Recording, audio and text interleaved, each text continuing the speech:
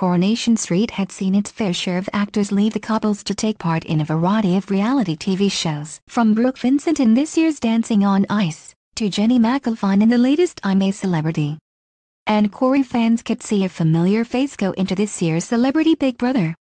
It has been said that Ryan Thomas, who played Jason Grimshaw on the soap, has reportedly signed up for the next series of Celebrity Big Brother later this year. A source said to The Sun, Ryan quit Corrie because he wanted to make more money and reality TV is the way to do that.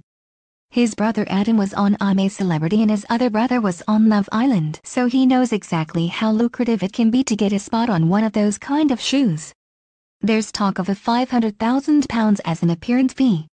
Ryan previously played Jason for 16 years but exited the cobbles in 2016 to pursue other avenues.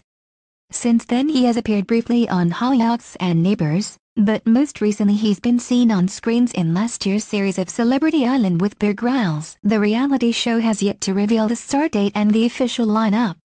But Celebs Go dating star Charlotte Dawson is also apparently set to appear on the summer series.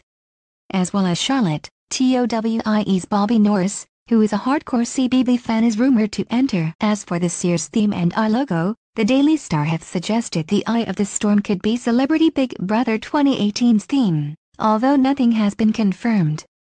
CBB fans were left waiting to see if the series would return amid rumors the January 2018 series would be the last.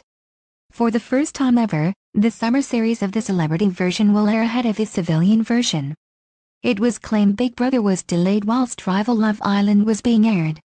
It's thought the new series of Celebrity Big Brother will kick off next month on Channel 5, with Courtney Act winning the last series. Celebrity Big Brother is set to return to Channel 5 soon. Express.co.uk has contacted Celebrity Big Brother in Ryan Thomas for comment.